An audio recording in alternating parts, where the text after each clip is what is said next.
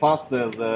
members of parliament and a number of our supporters who are here, and friends of Dennis Itumbi, we want to take this opportunity to appreciate the court and indeed the judiciary for not allowing the court process to be abused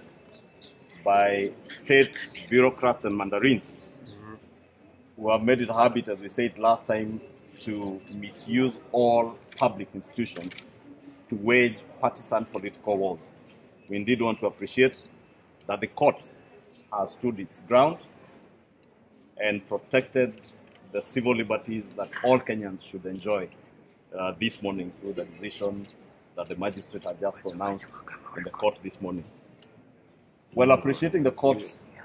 we want to state that no amount of coercion, intimidation, or threats by the state mandarins will deter the Kenyan people from seeking or realizing their rights as Kenyans and having a government and government officers who are accountable, who are responsive and responsible in the conduct of their public duty and their public office. We must insist that the state mandarins must realize that we are in a new era where human rights and civil liberties must and should be protected. And they should not continue to abuse our public institutions. And that's why we are saying we are happy that the courts, or rather the judiciary,